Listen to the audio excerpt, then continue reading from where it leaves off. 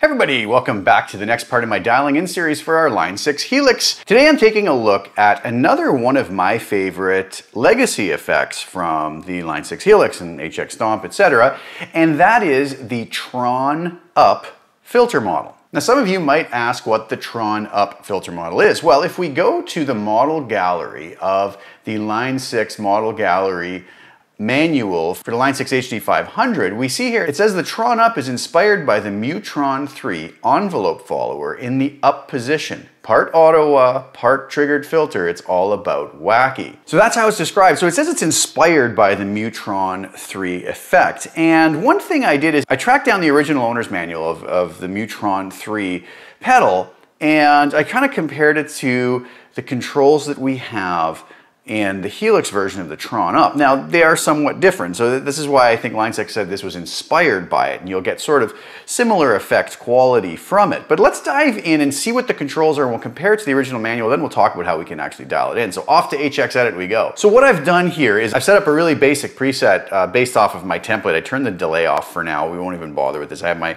LA Studio comp, parametric EQ just doing high and low cuts, reverb delay is off, and a high and low shelf, just what I normally start things with. And I threw on an instance of the Placator Clean with the 412 Greenback 25. Now if I turn the Tron Up off, which I added here after the amp, this is the sound we get.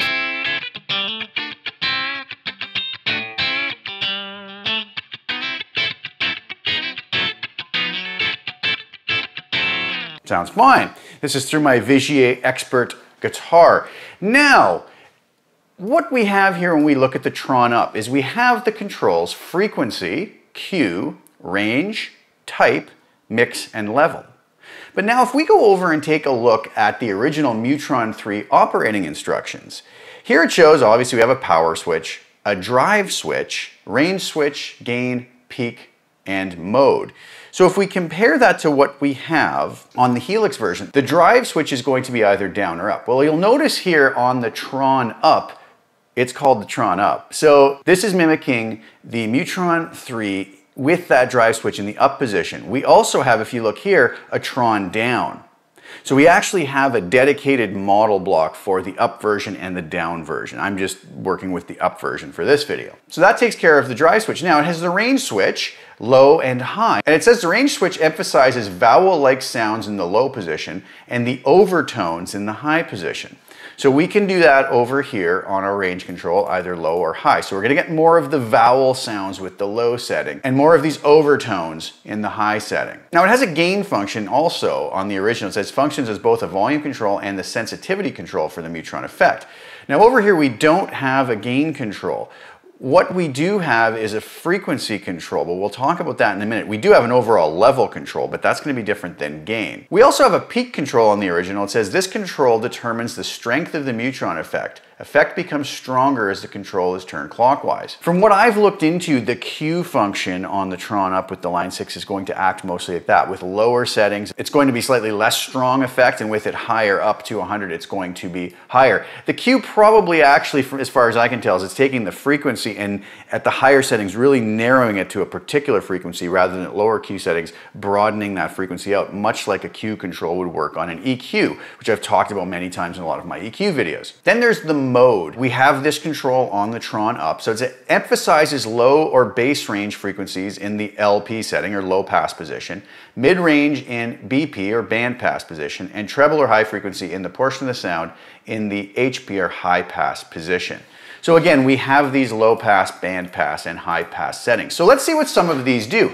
Again, here is the sound with the Tron Up off.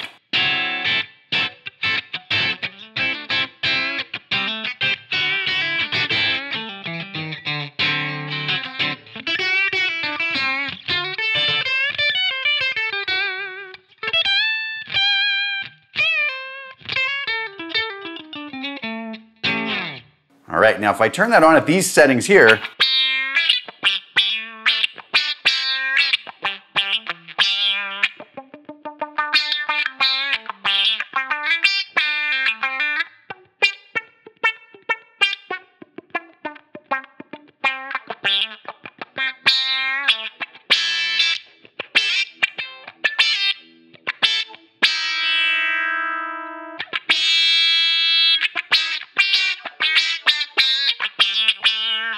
So a really wonderful effect that you can sort of see you could have a lot of fun with and be very creative. I've used a lot of effects like this in a lot of my albums where I just want a little sweetener track, maybe panned out left or right, kind of sunk under the mix, but it kind of cuts through because of the filter qualities that it gives. And this stuff can really be pure gold when you're in the studio doing production, and even live if you want to do something a little different to kind of complement maybe what another guitar player is doing. So it was really cool stuff. So as we said, the frequency control here is going to work, I think, basically like with the type control here, the low pass, high pass, and band pass. So let's go to the low pass first.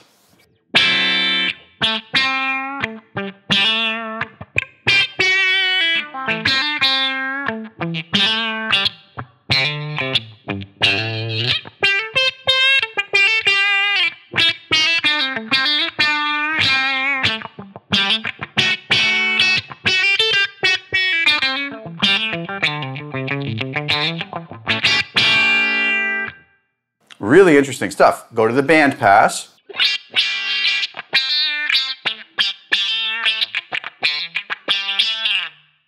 And now we'll go to the high pass.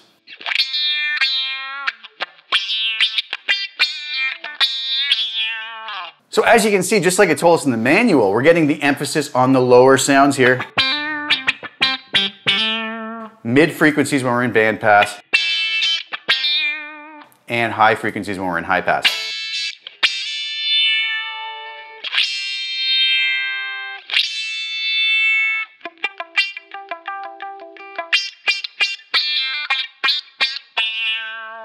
It's going to really be up to us to set that the way we want depending on what our goals are for our sounds. But I kind of tend to shy away from the high pass. I don't mind band pass and low pass though.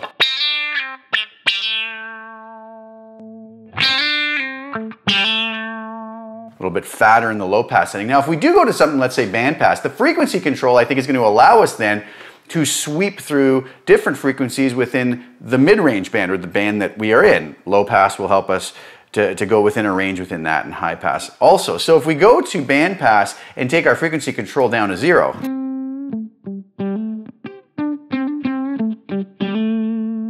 you see it moves the frequency way down. If I crank that way up,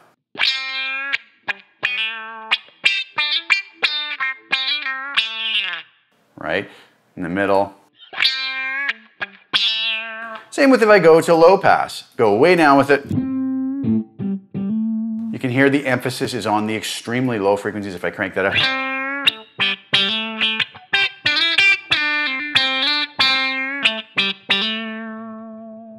And if we go up to the high, this is going to be the extreme high range.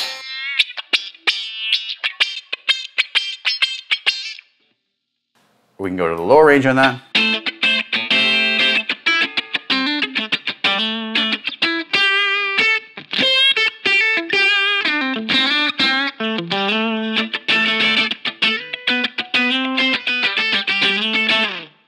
So really interesting stuff. Now the Q, let's go back to band pass and maybe somewhere around there.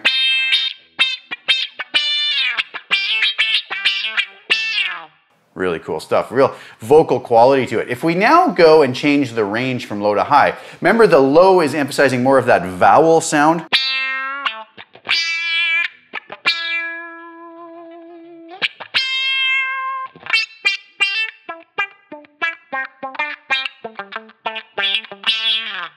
If we go to the high, we're going to be more into the overtones.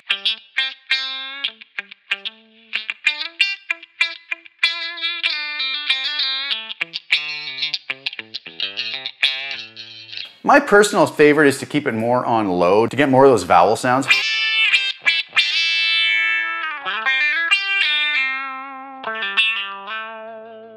So band pass, low, frequency in and around maybe 35, 36. I'm really digging that. Now, if we take our Q and go all the way down with it.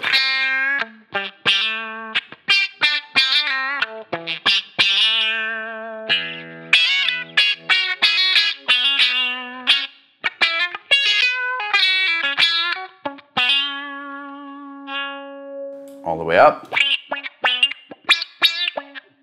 More dramatic effect. It's really narrowed the Q of the frequency. Get a sharper sound to it.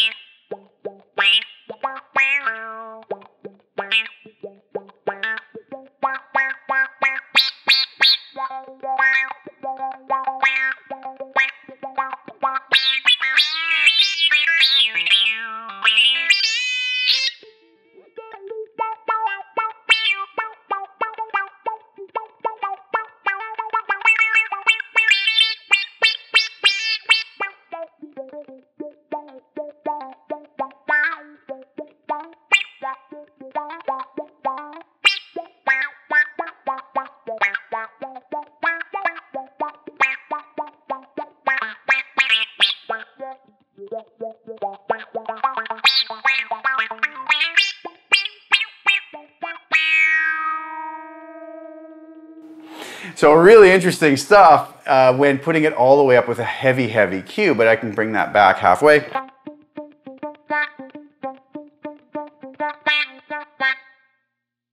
Put it up full again.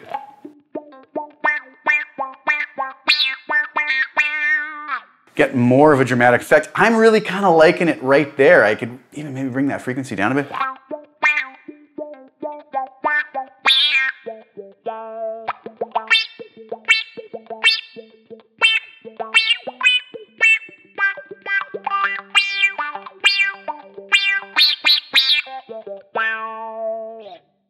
Now, we also have a mix control. So if you wanted that type of a thing, but maybe not so heavy, and you wanted to mix it in with your direct original signal, bringing the mix back to around 50%.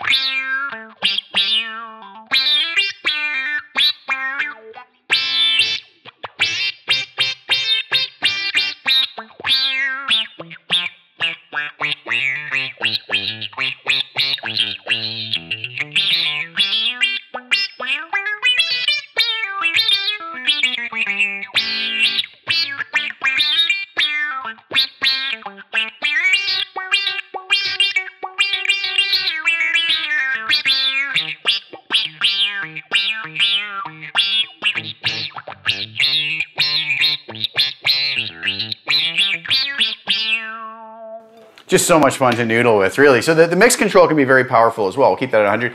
And then the level control, obviously, is just going to be the master output level of this effect. Two more points I want to talk about. I have the Tron Up filter after the amp. Well, what happens if we put it before the amp? I get this question a lot. Where should I place it in the signal chain? It's going to be up to each individual for the sound they want. It's so simple on the Helix, just drag it before or after. It's not like we have to unplug cables and reroute things, right? So try it one place and try another. I really like this after the amp in this particular situation. Maybe in another situation I would want it different, but if I put it in front of the amp, let's hear what it sounds like.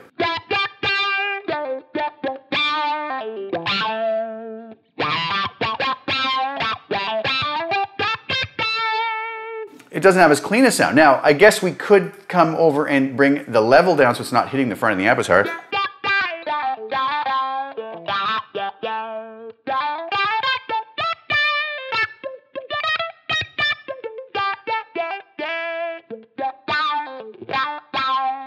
But to be quite honest with you, I was liking it after the amp in this particular situation. But again, your mileage may vary, and you should use it wherever it's going to give you the sound you're looking for, based off of the controls we talked about.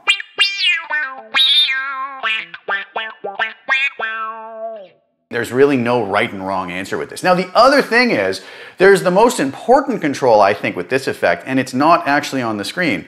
It's right here, and especially right here in my right hand. If you notice when I was noodling around before, I can really control what this is doing because it's really reacting to my playing. Palm muting on higher notes, palm muting in general is going to be your best friend here because the note's going to react very different to a palm mute than a non-palm muted note. Pick attack, how hard we hit the string, how light we hit the string. So some examples of that, palm muted sounds like this.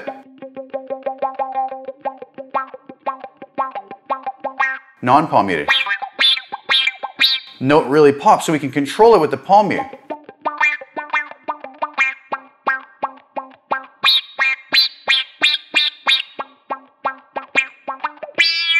So if you can get kind of funky and go between muted and non-muted notes,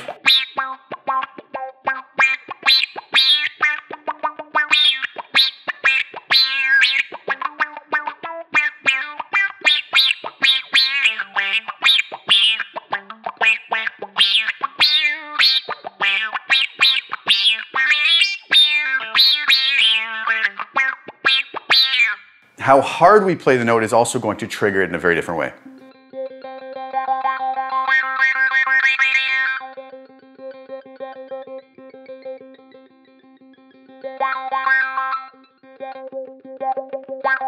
Even when we're palm muted.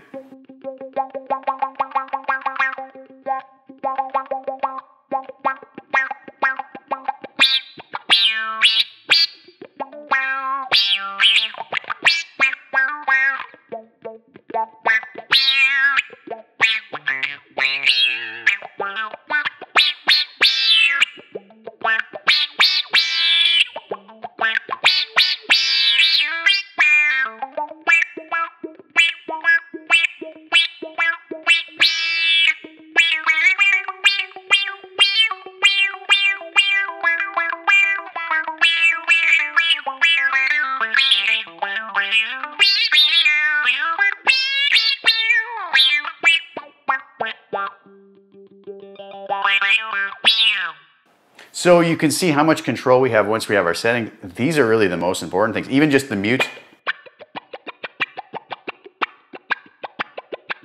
Mutes with our left hand. Choose when you want to put your strong notes in. Create a cool, interesting rhythm with some accents with our picking hand while muting. And then just pick and choose where we apply pressure.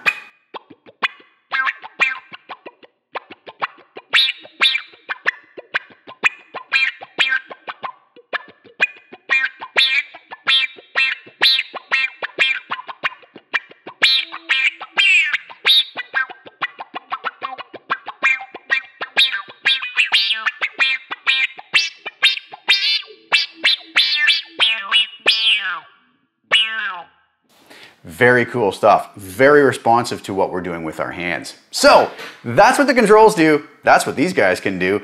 I hope you liked that, and I hope that that maybe inspired you to take a look at this model. Also, go and check out the Tron Down model. I kind of prefer the Tron Up for some reason, just to my ear. Play around with it, positioning, play around with the different settings now that you have an understanding of what they're actually doing. At least I hope you do.